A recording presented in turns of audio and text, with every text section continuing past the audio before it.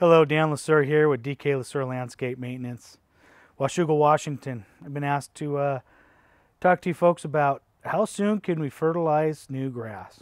Well, that's kind of two questions. It depends on, are we seeding our grass, so we're waiting for grass to come up, or are we laying sod down? So if we're laying sod down, you can fertilize as soon as you get it laid. And if you're growing seed, you fertilize as you're putting it in about 6 weeks afterwards. So you're fertilizing your new grass, sod, as soon as you put it in. So we put this, say this was sod, we just put it down.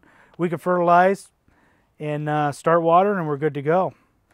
New grass, as in seed, you're going to put the components into the soil, which is your fertilizer and mulch and all that good stuff. And that'll be your fertilizer. So before you seed, basically, you have fertilizer.